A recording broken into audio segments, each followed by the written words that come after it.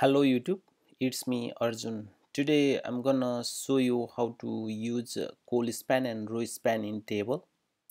Before that, I would request you to subscribe my channel that encourages me to create more video on coming future.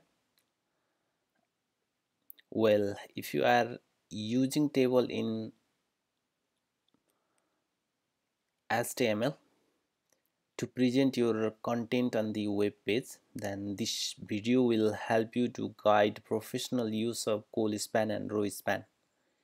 If you need to merge cell in table, then the proper use of Colspan and rowspan attributes are really helpful for web designer and developer.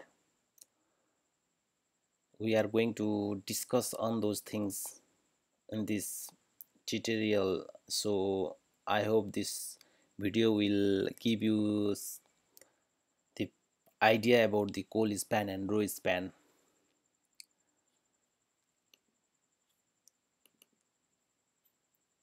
In this tutorial we are going to create the table in HTML with the help of HTML table tag, and with the help of Colspan and rowspan attribute we are going to merge. We are going to create the table with 3 column and 4 row. The top row we are going to merge like this. Let me give the name as A. Then after we are going to merge this two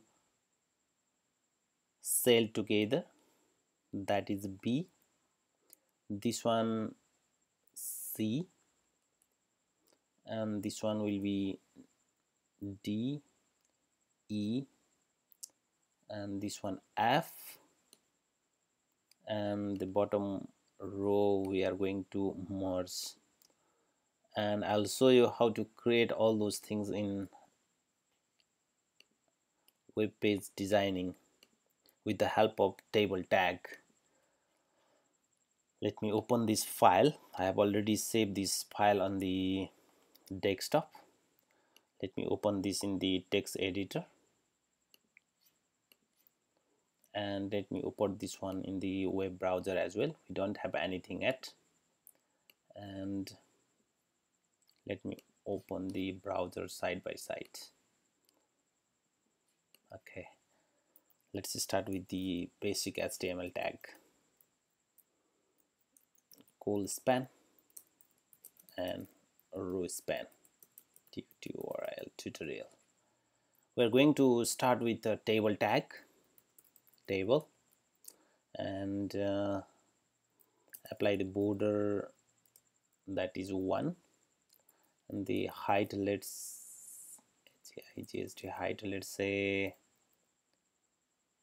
500, height that is 500, and the width that is also 500 for this tutorial. And let's talk about the table in Microsoft Word. We have 1 2 3 4 row and 3 column. To create the row we have to use tr tag in HTML. We have 4 row, that's why I'm going to create 4 tr tag, one by one, tr, then close, and again tr close. We have 4 table row, and if we move to the first row,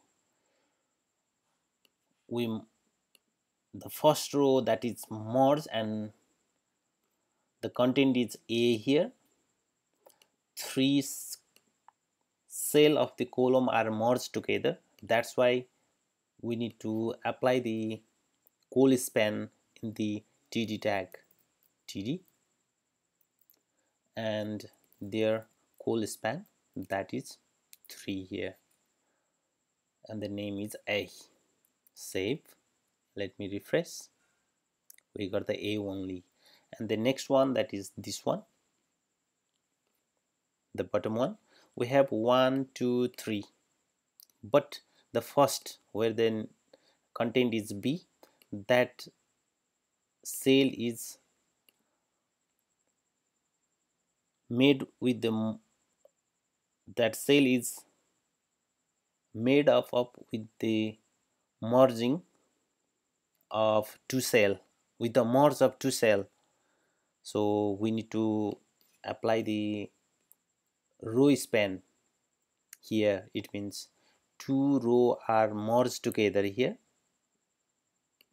that's why we need to apply row span, td tag, and here row span, that is how many two row are merged together to create this cell B, where the content is B, and we have another cell as well, td, that is C, and the same way we have td, that is D.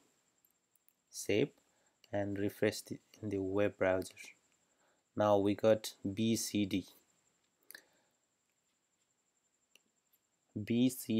and on the third row the content, the cell where the content is B, it is already merged with two cells. So on the third row we don't have three cell here, only two cell.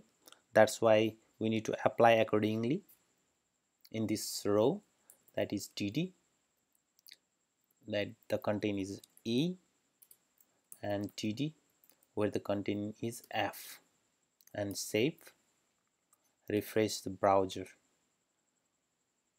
We got like this, but something is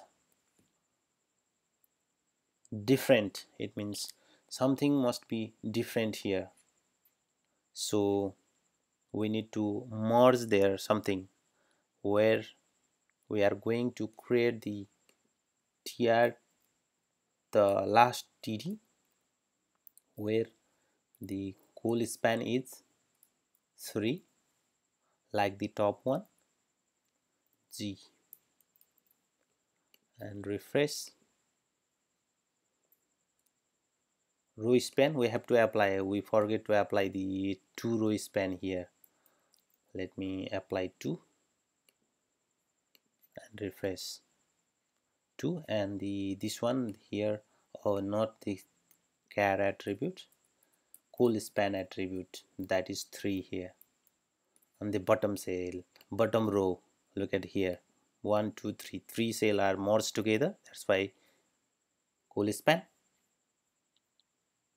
Let me save and refresh the browser.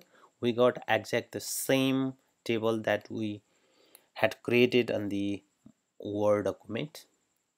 Here is the F, and this one is G, A B C D E F G, same as here G.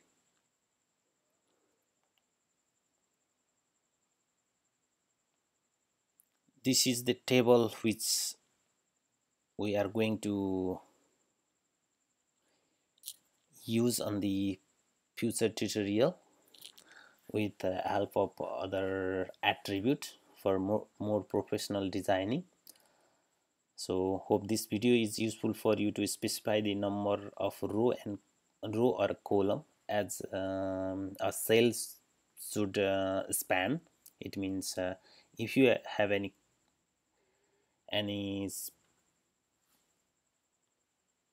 cell that you need to merge together, you can use Colspan or row span accordingly.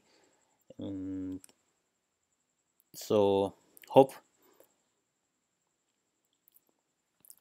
this video is very useful for you. If you have any question, then leave the comment on the comment box below. I will more than happy to reply as soon as possible, and don't forget to subscribe, then hit the like and bell icon. Thank you.